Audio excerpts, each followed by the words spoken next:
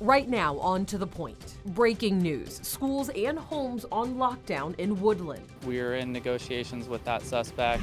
Plus, another school in Sacramento on lockdown. A student is shot just hours ago, putting parents and students on high alert.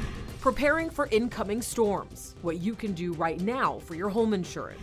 And as the Niners head to the Super Bowl, meet the local retired player rooting for their victory and studying their moves. But first tonight, breaking news in Woodland. A standoff with a man on a roof just came to an end. Thank you so much for joining us. This is To The Point. I'm Alex Bell. This is all happening in the area of Ashley Avenue and South Bremer Street in Woodland. Dozens of homes and 2 schools were on lockdown. Our Luke Cleary is live out there tonight. And Luke, what are the latest updates?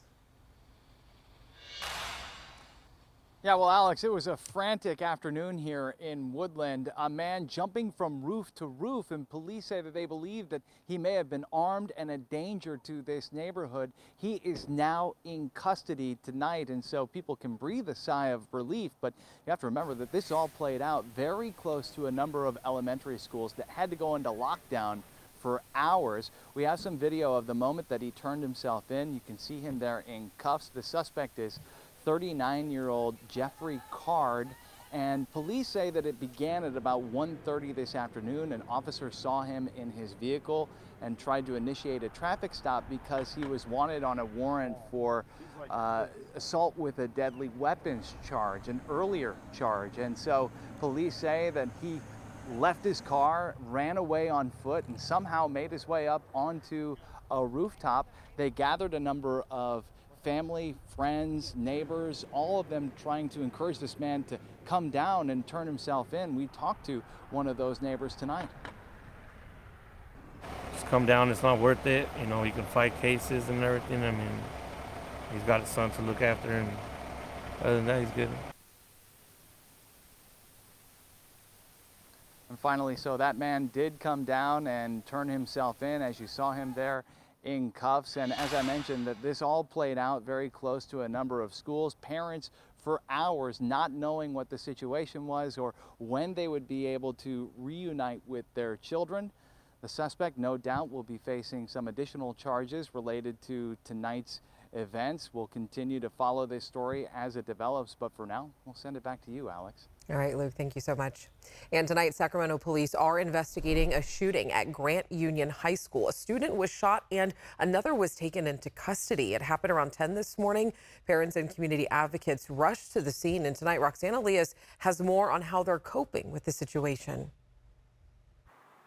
Alex, dozens of parents arrived here on scene shortly after the shooting. One worried mother telling us off camera that her daughter was inside in class when she texted her, "Mom, there's a shooting. I love you." It's not exactly clear how many students witnessed the incident, but what is clear is that many parents and students were left traumatized. She called me. She was like, "Dad, I think I heard a shooting." And I was like, well, you know, how many sounds did you hear? Shortly before 10 Tuesday morning, students at Grant Union High School began calling their parents to notify them of a shooting on campus. The school was immediately put on lockdown. We were all just sitting there waiting with no real news for a little bit, and then we heard, oh yeah, no, someone got shot in the arm. There's an ambulance. Sacramento police responded to the shot spotter activation at the high school, and officers began working with Twin Rivers Police. Located a student that had been shot in the arm.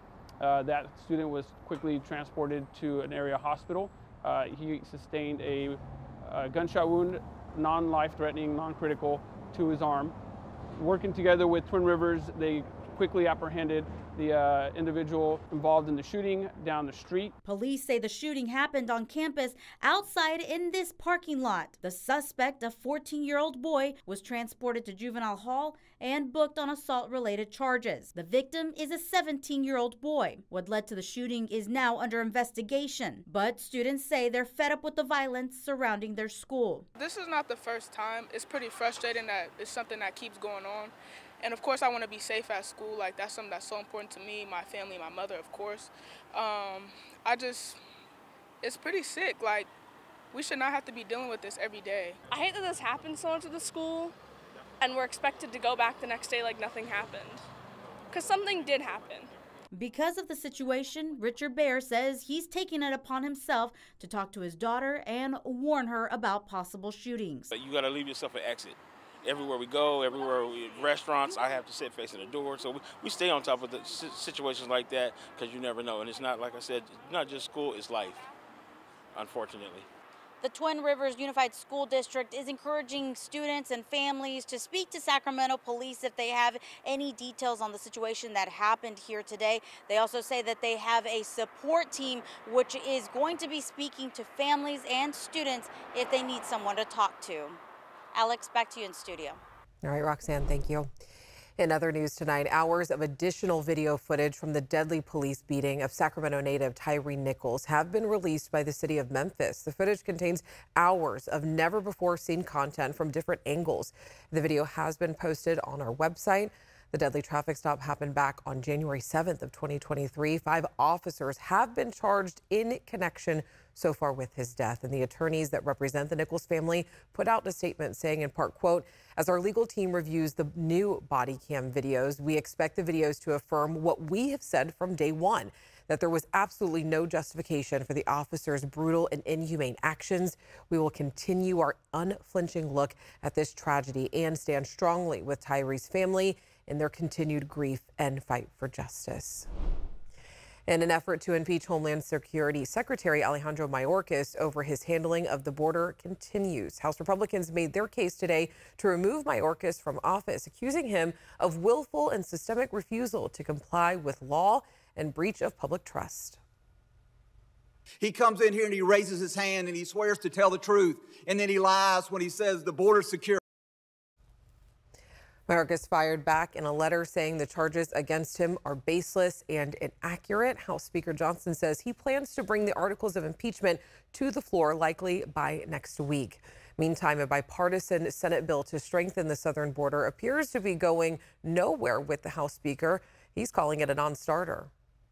From what we've seen, clearly what's been suggested is in this bill is not enough to secure the border. President Biden claims he's exhausted all of his executive authority to address the immigration crisis, telling Congress he needs money to do it now.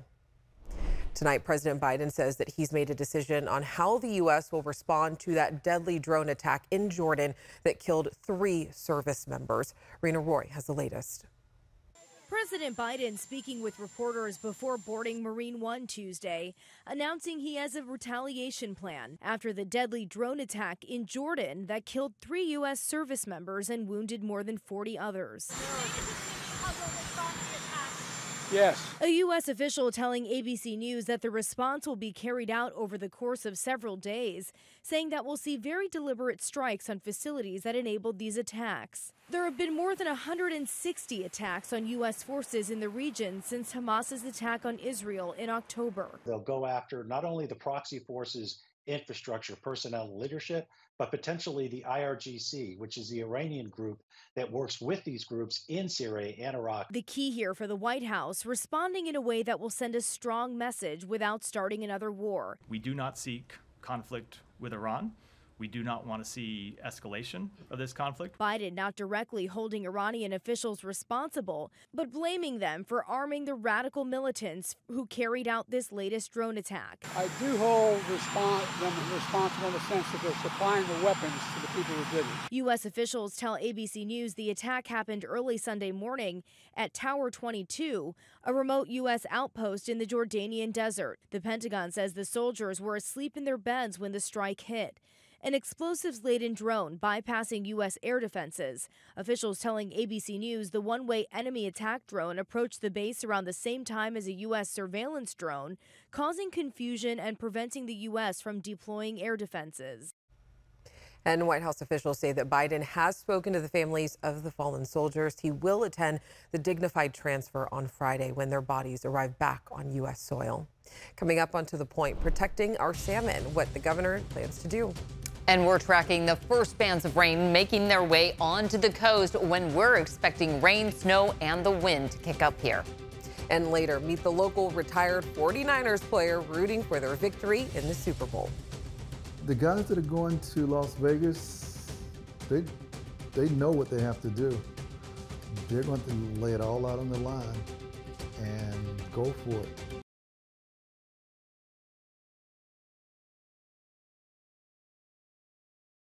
All right, Chief Meteorologist Monica Woods, we saw record highs again today. It was beautiful. It was nice and warm. I know, third day in the row. Take a look at some of these afternoon highs throughout the region, reaching the upper 60s, lower 70s. Stockton, Modesto, and downtown Sacramento, all with record highs for today. 50s up top for this year and near 70 throughout the foothills. But again, big changes coming at this time tomorrow. Wednesday night into Thursday is when the brunt of the storm comes blasting through here.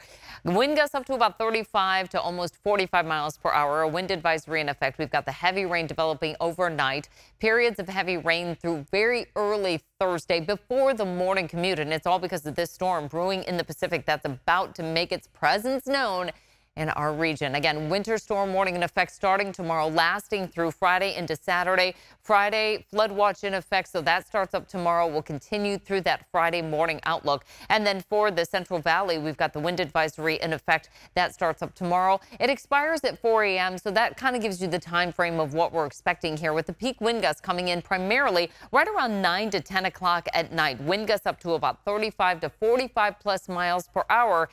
Possibility of some tree branches and even some weak trees coming down. Might want to charge those phones and vehicles tonight into early tomorrow, because once this starts up, it really continues to go through our Friday forecast. Our morning commute, not a bad one. It's during the afternoon that we start to see that rain picking up. So just about the time you're trying to pick the kids up from school, get out to some of those practices, as well as the evening commute, things will really start to get going. And again, the heaviest rain coming in during the overnight hours. Thursday morning commute, still kind of wet out there, with nearly an inch to an inch and a half of rain throughout the valley, closer to about 2 to 3 inches of rain for the foothills, and close to about 1 to 2 feet, and in some pockets 3 feet of snow for the Sierra. So again, that 10-day forecast tomorrow, it is rain during the afternoon, mainly through the overnight hours. Slight chance of a thunderstorm on Thursday. Now Friday morning, still a slight chance of those lingering showers. Saturday dry, but another weather system starts to move through on Sunday, and that takes us to the beginning of next week. February is here and winter returns. All right, Monica, thank you so much. After the break, our weather conversation continues, how you can prepare your home ahead of the storms.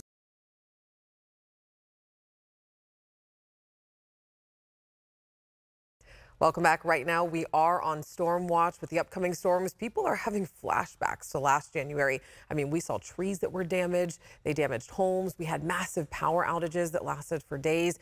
And tonight, our Jeannie Nguyen is talking with the experts about how you can prepare before the rain, wind, and snow begin.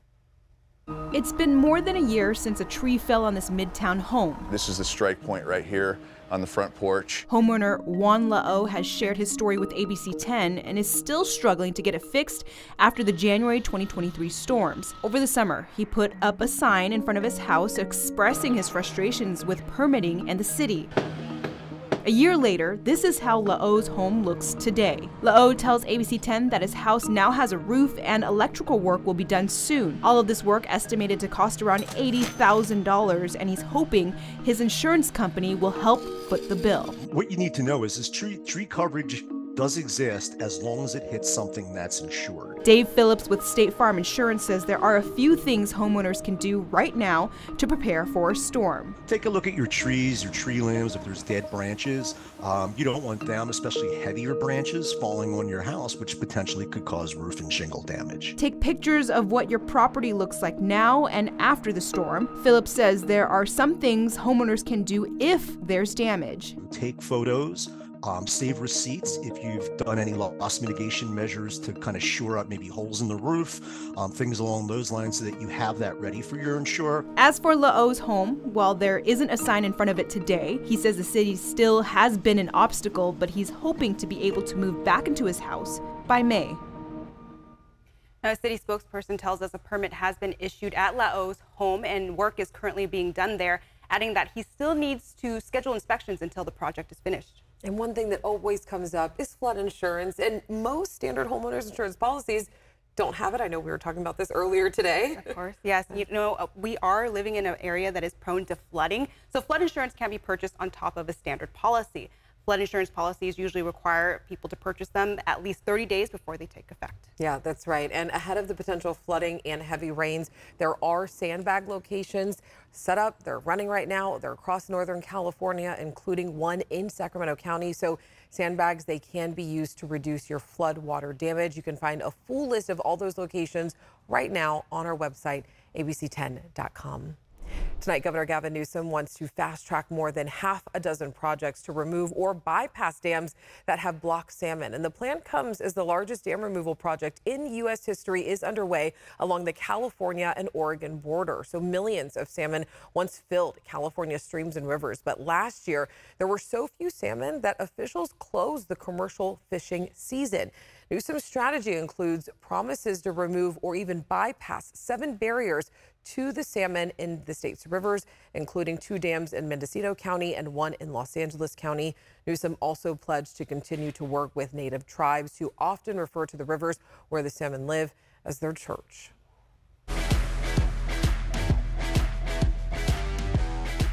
All right, the 49ers are headed to the Super Bowl, and they will play the Kansas City Chiefs in Vegas on February 11th. And one man that is surely rooting for their victory is retired 49ers player Eddie Lewis, who lives in Lincoln.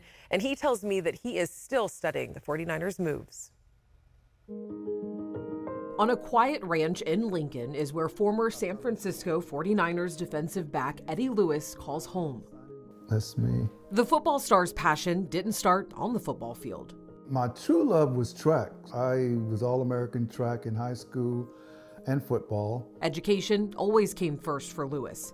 Once he graduated from the University of Kansas, he was drafted to the 49ers. We have Jerry Rice, we have me in the middle, Tom Rathman, Ronnie Lott, Roger Craig, me and Montana at the top at a practice, and that's me returning an interception. Reality set in during his first NFL games. Your rookie season is like you at Disneyland and you are a newborn baby because you don't know anything how it works, because now it's real. You're getting paid for it. So it's real. It takes a lot of work. Better plays are made in practice than on the field. If you can't remember the plays and can't do the plays, then you get somebody hurt or you get a touchdown made on you or whatever. Lewis says that he's still studying the 49ers moves today. This is 2023 yearbook, and it's informative. He says the players work well together. Kettle, Debo, Ayuk, and the quarterback, of course. And McCaffrey, he's the bomb. So if he doesn't make MVP, I don't know who should. As for the Super Bowl, the guys that are going to Las Vegas, they know what they have to do. They're going to lay it all out on the line and go for it. If you believe in yourself and continue to work hard, things will work out for you. Brock Purdy, he was the last player picked in the draft. So you have to believe in yourself. And after Lewis's NFL retirement, you have to find yourself. It could take a year or two to really find yourself. What do I want to become now? Lewis says conversations off the field are just as important as the ones on the turf. You need that person that you trust to talk to about your issues. And that's a big thing. And the 49ers have been the front runner in this. And that's a big issue that people don't realize outside of the game. I know that I have help out there. I'm not alone. That's the big thing. I'm not alone. We had a lot of laughs yesterday. And I did ask Mr. Lewis what are his plans for the Super Bowl. He said that he's been to enough Super Bowl games to prefer something a little bit more low-key. And his ideal Super Bowl party would be on the Saturday before the big game. So when the game is on Sunday, he can actually focus without any interruptions. Now, we will be live at the big game, so don't miss our coverage from Vegas all next week right here on To The Point. All right, coming up on To The Point, the state anticipating a surge in those 65 and older. So what's being done about it?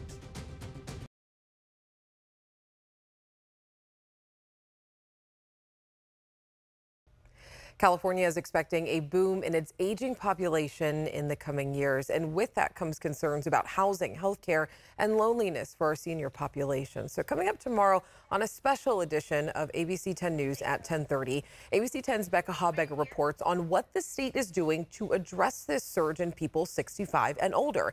And hear from a woman who is now in affordable housing for low-income seniors, but was experiencing homelessness less than 2 years ago. Every one of us have different reasons as to why we personally end up where we are. You know, most seniors don't make enough money. And if not for these programs, you know, how could one live? You know, it's just really unfortunate. How we can all prepare for the future and what the state is doing to help. That is tomorrow night at 10:30. And that's because the NBA game is on tomorrow on primetime, which means To The Point will be back on Thursday at 6:30. As always, you already know we love to hear from you and let us know what's going on in your community. You can always email me and the team at tothepoint@abc10.com. Thanks for watching, and I'll see you Thursday.